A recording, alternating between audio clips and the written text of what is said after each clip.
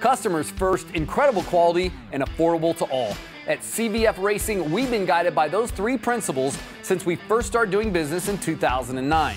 And they've enabled us to become what is today the fastest growing provider of premium brackets, pulleys, and engine accessories, and one of the world's most complete selections of serpentine and V-belt kits, all of which are backed by an industry-leading lifetime warranty and the best-in-class customer service. To prepare for the LS Wraptor installation, first open each box and lay out all the pulleys, brackets, and hardware. Check the packaging list carefully to ensure that you have everything you need, and read the instructions carefully before beginning. If you haven't already done so, verify that the system you ordered is going to fit into your vehicle's application. CVF provides dimensions of each system online for both side-to-side and depth. It's a good idea to take photos of the current setup to refer back to if needed. Disconnect the battery. Evacuate all cooling and power steering fluids and disconnect the hoses. Disconnect all alternator and AC wiring and remove the existing drive system, including all accessories.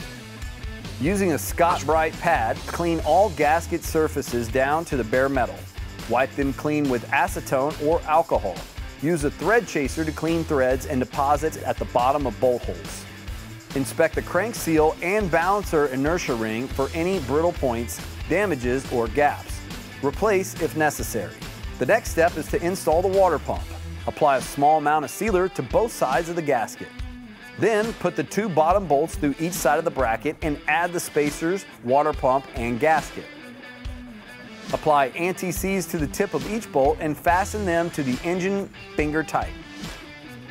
The engraving on the bracket and pulley should face the rear of the vehicle. Follow the same procedure for the middle of the top bolts, making sure each time that the gasket is still in alignment. Finger tighten all 6, then torque them to the value recommended in the table. Now mount the power steering pump to the bracket using M8 by 40mm socket head cap screws and torque to spec. If you're using an attached reservoir or hydro boost pump, refer to the separate instruction sheet for the relocation bracket. Next, attach the pulley to the flange and torque the bolt to spec.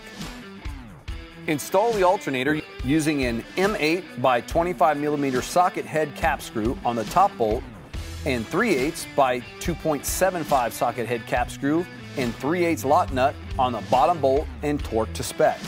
Using a 15/16 socket and an impact wrench, remove the pulley and fan that the alternator is shipped with.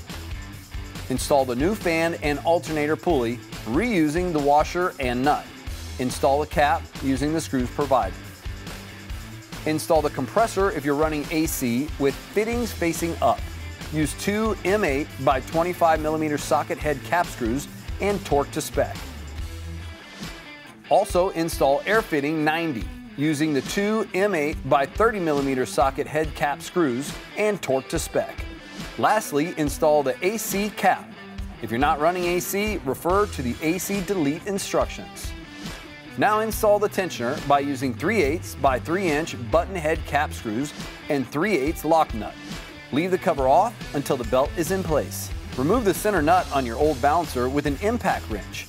Install the proper hub adapter for your balancer using the included bolt and washer.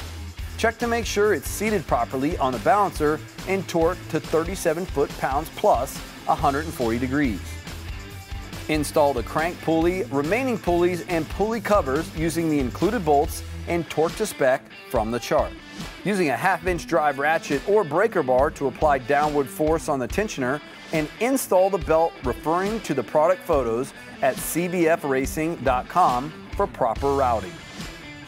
Finally, install the idler tension cover using the two 8/32 by 1/2-inch socket head cap screws. At CVF Racing, we pride ourselves on delivering customer service that is nothing short of legendary. If you ever have an issue with one of our products, we'll bend over backwards to make sure that you're satisfied.